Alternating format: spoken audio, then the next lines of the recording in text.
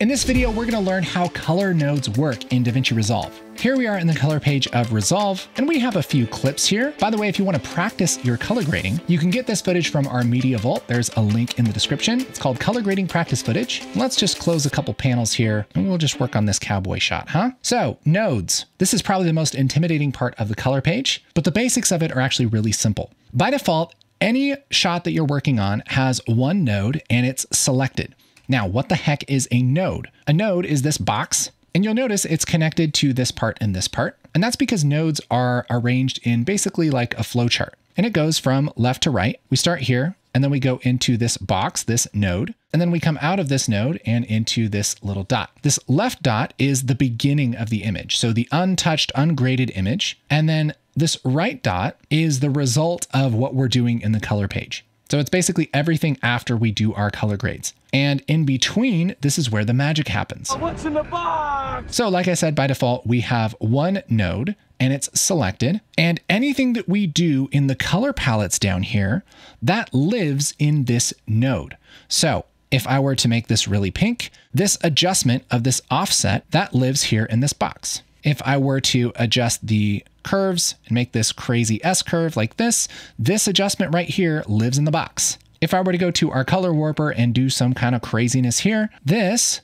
guess what, lives in the box. Anything that we do down here in the color controls lives in the box, okay? Now, if you're doing a basic color grade, something where you're just tweaking your image a little bit and you're not doing anything fancy, you can pretty much ignore nodes. You can literally close this nodes panel and ignore the fact that there are even nodes. Just put your head right down into the sand.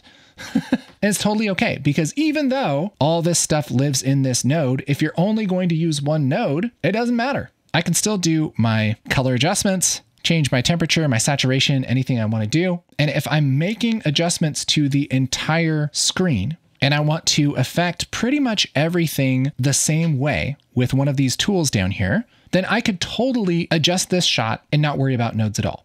But there are two big reasons why you might consider looking into the nodes thing. The first one is kind of a workflow hack. So if we open these nodes here, I'll just reset all of this. I'll just right click and say reset node grade. Remember, all of these adjustments live in this box. And so we can do a bunch of different adjustments all at once here. So I can add an S curve. I can change this temperature a little bit warmer. I can push up the saturation. I can push up the contrast. I can change the pivot. I can push around the color boost. I can go over here to the color warper and change some colors around. I can do all kinds of stuff in this one box. But I can choose to kind of separate out these jobs just to keep myself a little bit organized. Here's what I mean. What I could do instead is reset all of my grades, and I could use this first box just to make this a little bit brighter. And then I could right click and say node label, and we'll call this brighter. And then I can make a new box, a new node, and do something else. So I could right click on this and go down to add node, add serial. I can also hit Alt S, and that's going to make another box next to it. And so this is another node, another box that's going to come after my first correction. And so once I've made this brighter, maybe I want to add a little bit of saturation. So I could push this saturation up and brighten up those colors a little bit. Right click here, node label, sat for saturation. Now, what I've done here is really, really cool because I've organized what I've done to this image into different steps. I made it brighter, and then I increased the saturation.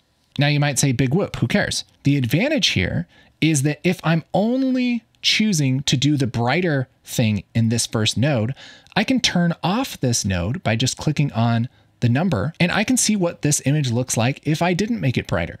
And so I can kind of just see that one adjustment by clicking this on and off. Same thing for my saturation. I can click the saturation on and off, and I can really isolate what difference is that adjustment making. I can make another node. I can hit Alt S, and maybe I want to add a little contrast. So I can push this contrast up, change this pivot around, right click, node label, contrast, and I can see what difference this is making. So off and on, and I can decide, oh, I don't know if I like that, or maybe that saturation is a little bit heavy now. So maybe I'll go to the saturation and turn that back down. And now we can see what this looks like before and after the contrast, with or without the saturation. and with or without the brightness.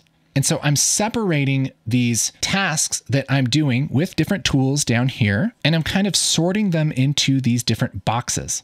Even though they could all fit in one box, I'm separating them into different boxes so that I can stay organized and I can turn them off and on and sort of keep the parts separated. So that is a great big reason to use nodes, because you can keep yourself organized. And let's say I want to copy this color grade to shot 2. I can select shot 2 and then middle button mouse click on shot 1. And that's going to copy this color grade and also all of the nodes onto my second clip. And maybe I like the contrast and the saturation, but I want this to be brighter. I can go over here to this brightness and I can adjust this to be the right brightness that I like and make that look really nice. If I were copying this the other way, going to shot 1 and then clicking down on my scroll wheel on my mouse on shot 2, and copying this over, this is making this too bright. And so I could do something like right click and reset the node grade for that brighter node, and then I have a much better result. I can kind of dial this in myself. That's something I can't do if everything is in one node, right? And so if I do something like this, where I adjust the brightness and the curve and the temperature and the saturation and everything all in one node, I certainly can do that. I'll just rename this a bunch of stuff. I can take this a bunch of stuff node and copy it to shot 1 by middle clicking. And now maybe I want to keep this same curve and keep the same temperature, but I want to reset the brightness. Now, where did I do that again? And I might be able to track that down and find it, but it sure is a lot easier to right click and just say reset node grade, but then I get rid of all the other things that I did. So that's why when we break it up into different parts, it's easier to copy that grade and adjust it for the shot. Copy this over here. I could reset this grade and dial that in with the same saturation and contrast. Copy this over here to this one. Again, maybe we need to adjust the exposure a little bit. Maybe that contrast is a little heavy now. And so I can go to whatever part I think is wrong and then adjust it, but I'm keeping the same basic flow. That's a really big reason to use nodes, is to kind of break up and organize your color grades. Now, the types of nodes that we've been using are called serial nodes. Like crunchy sweet cereal? Not Captain Crunch, but serial like in a series. And so the first thing that happens to our image is we make it brighter, then we adjust the saturation, then we adjust the contrast if we're following these nodes. And so one happens after the other. And the order of the nodes matters depending on what you're doing. For instance, if I had a node here that turned things black and white, I'll just take the saturation down, right click and call this BW for black and white. And then I made a new node. And after that, we're going to call this pink. Let's take this offset and push it really pink. What we get is a certain result where we get this kind of pink tinted black and white image. Now, if we were to switch the order of this, I'll just kind of move these around here, and we were to turn this pink and then turn it black and white, here's the result that we get. It's black and white, because what we're doing is we're pushing a lot of pink into our image, and then we're desaturating it. So the result is we get a black and white image. Whereas here, we're making it black and white and then pushing pink into it. So there's the difference that the exact same nodes, but just switched around, can make. And so depending on what you're doing, you might want to pay attention to the order of the serial nodes. Now, serial nodes are not the only kind of node inside of the color page of Resolve. If you right click and go to add node, there are several different kinds of nodes here. The first one is add serial. The second one is add serial before, which just adds a serial node before this node, which could be handy. But the third one down is a parallel node. Let's just take a look at this chart. What this does is it doesn't do this correction or this correction before or after the other ones, but it does it at the same time, which can be really helpful if you have an effect that you want to kind of mix with another effect. So in this case, if we had a completely desaturated image here, and then we were pushing some pink into it, this is going to kind of mix these together at the same time. In fact, if we were to reset this and push up the saturation to 100%, then these kind of cancel each other out. We're desaturating the image, and at the same time, we're adding saturation to the image. And so we're doing negative 50 saturation and plus 50 saturation, which ends up being no change. If I were to use this rainbow sparkle button and turn on and off our color, there's no difference. But if we were to do this with a serial node, check this out, desaturate it and then saturate it a lot, the result is black and white. Because the result of this node is a black and white image that has no saturation. And if you increase the saturation of a black and white image, nothing really happens because there's no saturation to increase. And so parallel nodes can be really great if you want to kind of mix your color corrections together so that they combine well. It's also worth noting that each one of these is using the original image as its starting point. And so in this node, if we were going to change something based on a certain color, so for instance, maybe the skin tone on his face, and we wanted to brighten just his face, we could select his skin color. Whereas on this one, if we wanted to desaturate everything, we would have a black and white image, but this one would still be brightening his skin color because it's selecting the skin color from the original footage and not from the black and white image. So parallel nodes are really cool. Now, kind of similar to a parallel node is a layer node. Add node, add layer. And this looks almost exactly the same here on the node chart, but the difference is that we're not mixing these two together. We're putting this one over this one, literally like a layer. We're adjusting this image and putting it on top of the other image. And so if this background image is black and white, and if we were to put the original image that with a little bit of saturation on it, then we're going to see this original image with the saturation because it completely covers up the background layer, which is black and white.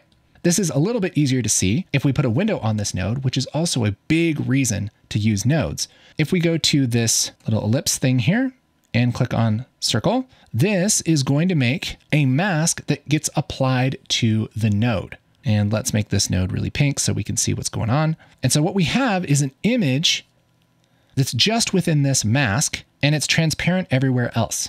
And we're putting this on top of our black and white image here. And when we combine those, we get this pink circle over our black and white image. And so this layer is going on top of this background layer. This kind of thing is used quite often if you want to say, like, if you want to isolate skin tones from, say, a really strong look, you could add a layer node. And here we'll just select the skin tones with the qualifier. And I'll go to highlight mode here, and we'll just kind of select that skin, really kind of blur this selection. And now we have this image that's just these parts. And we're putting it over this background image, and let's just make the background really blue, all right? And when we combine these together, boop, we get our skin tones over that really blue background. And of course, we could refine this further with a window. So I'll just take this window and kind of do a quick mask here. This would be a lot of work to do in motion, but we can kind of look at what this would roughly look like. And you can also adjust the opacity of this node by going to this panel right here and adjusting this key output gain. Kind of like our opacity. And so we can kind of fade this in and out. And we could really dial in a look here that's very teal and orange by using this skin layer and putting it over our really blue layer. Here's without the skin. We have that skin really blue, and we're putting our normal skin over that layer. So that's a layer node. Last node is an outside node. And this makes more sense if we have like a window. So let's say we want to do an adjustment to his face, make it a little bit brighter. I'll just make it brighter than I normally would so we can see it. And then we want to adjust everything that's not inside of that mask. We could right click, add node, add outside. And that's going to be a node with this little connector connected that takes the mask of this node and it flips it for this node. And so now we could take this gamma down. And so this node is brightening inside of the window. And this node is using that same window, but basically flipping it and darkening the outside. So that's great because you can just use one window to make two adjustments. And really what this outside node is just a serial node with this little connector connected. So you could disconnect this and it pretty much just becomes a serial node. There's a lot of cool things that you can do with nodes in the color page. One of them is just organizing your grade by naming the different parts. And the other one is if you're doing something fancy, say for instance, brightening things in this node, you can use a window to limit wherever that node is making its corrections. And anything that we do in this node is only going to happen inside of that mask, right? And you can do this kind of thing in any combination of those in a serial node, parallel node, or a layer node. But nodes aren't something to be afraid of in the color page. They're actually a really great tool to keep yourself organized and to help you shape images. If you're brand new to color and you want to learn more about the workflow, there's a video right there. We're also making a color grading basics course. I'll put a link in the description for that. If you're watching this in the future, it's probably already out. If you're watching this right after we uploaded it, well, maybe it's going to be a week or two. Hey, I hope this has been helpful for you. Let me know the best part in the comments, okay? Okay. I'll see you soon. Bye.